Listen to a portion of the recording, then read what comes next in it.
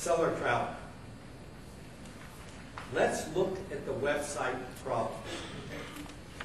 There was somebody in California, attorney who's also a computer whiz, sees this law, goes on the site, right away picks up almost everybody, and sues about 150 travel agents.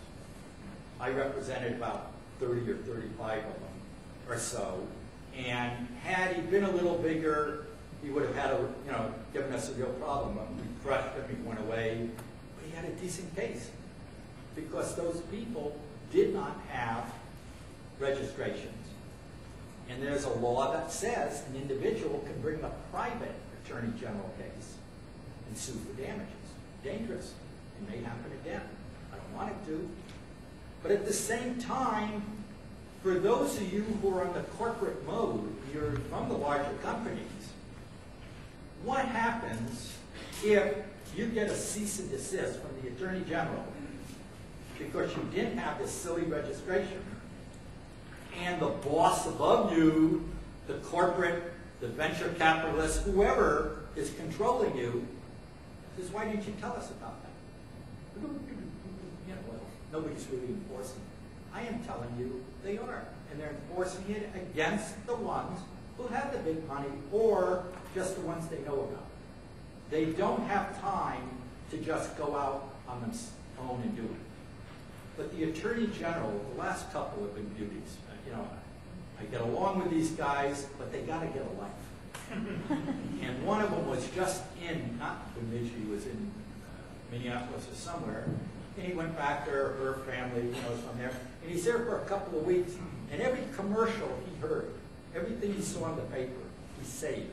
And he came back to the office and, had letters sent to him that didn't have this registration. I used to represent Carl Icahn, cheap tickets or something. Cheap tickets. And there was a big billboard right by LAX for cheap tickets. And the Attorney General would drive by it and didn't see a CST number on California Seller Travel. And, contacts them. And I would phone up and, Carl Icahn, pretty strong guy, just write, graffiti it on if you have to. But this guy drives by that every day and was going to make every day another violation. Television. There's another company here that's involved with a tour operator. Yeah, little television ads there that didn't put it on. CST means California Seller Travel. To show you how silly the law is, if you write California Seller Travel number 444-20, that's against the law. Because if you use the words California Seller Travel, you must then put a disclaimer that says the Attorney General does not say that he approves of this. Whoa, I'm telling the consumer, no. All you got to do is CST, which nobody understands, and then you're legal. Common sense, not in the industry, not here. So you can give me examples. My advice is if you are in California and you haven't heard about the law yet, it's on everything but the toilet paper. The vouchers, the itineraries, put it on. Your business card, put it on, because the Attorney General may just get a copy of something without it.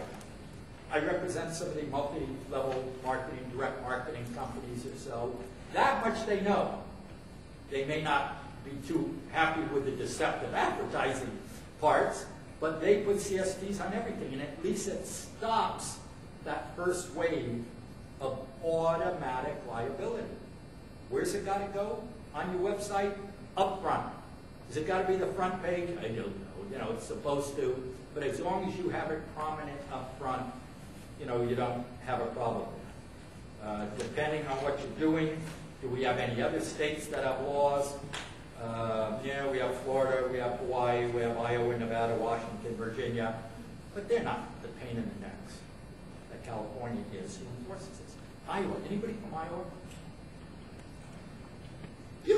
You've got a more active force there, for all 12 people or so, they really, they've got a hell of a law there. It's got to be registered or so. And I get my big boy cut and they said, Iowa, who's telling you Iowa? I don't know. I just registered. You know, leave me alone, I'll register everybody on it. But the only one who pushes this internet is really California. Some of you may be attorneys. Some of you have relatives, friends, significant others.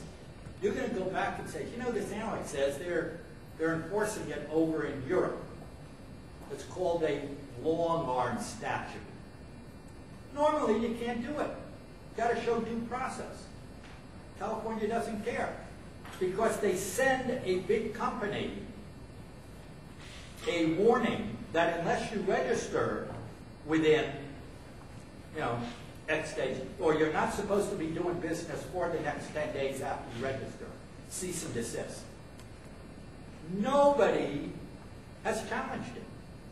I think the law is unconstitutional. But my clients say, look at it, it's going to be $500 to register it, and you can get me out of the big fines, you know, shit, go ahead, register it.